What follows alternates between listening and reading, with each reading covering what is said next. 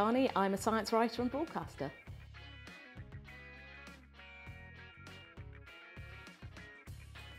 My superhero is the Ace of Base, and her superpower is the ability to see people's genetic makeup and then explain to them what it means. My personal genetic hero is the Hemingway cat, and these are cats that live on Ernest Hemingway's estate in Florida, and they have 6 toes. And the reason they do is because they have a faulty genetic switch.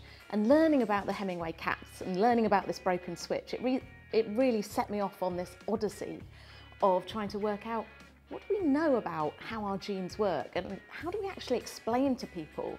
And that started me off on a journey of writing a book called Herding Hemingway's Cats, of which this is the logo. And that's really where I'm coming from, trying to find out stories about how do our genes work, and then trying to tell those stories in a way that people understand and feel inspired by.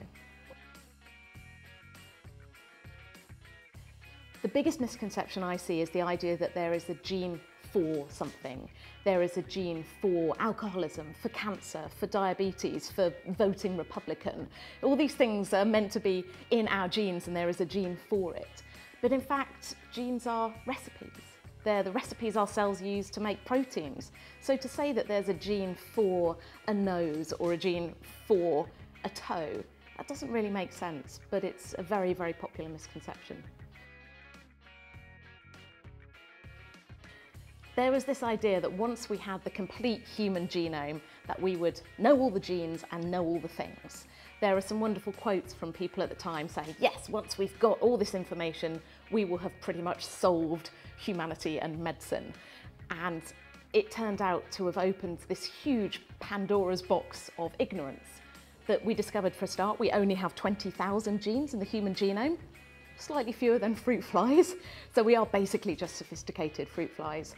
And we discovered a huge amount of complexity. There are 1 million control switches in the genome controlling this 20,000 or so genes. There's a whole bunch of DNA that might be junk, might not be. Some of it seems to be red, some of it isn't. We now have a lot of questions when we thought we were going to get answers. But the human genome is an amazing thing and an amazing achievement, but it has been problematic, I suppose, although it's a wonderful problem to be working on. There were 2 things that really blew my mind when I was researching for the book. The first thing was the realization that we learn about genes and we learn about how our genes work and we draw nice lines of DNA and genes and boxes and switches and all this kind of stuff, and almost like a circuit diagram. But realizing that at some point biology becomes chemistry. These are molecules moving, interacting. And then when you get even smaller, chemistry becomes physics. And as a biologist who hates physics, I found this very upsetting. But we have to realize that this is physics. Molecules interact, and sometimes they don't interact. And that there's this kind of stochastic, will it, won't it, sometimes it does, sometimes it doesn't. Realizing that biology runs on probability, not definite yes, no, on, off interactions. That really blew my mind. And then the other stuff that really blew my mind was learning more about the concept of information that can be transmitted down the generations, not through genes.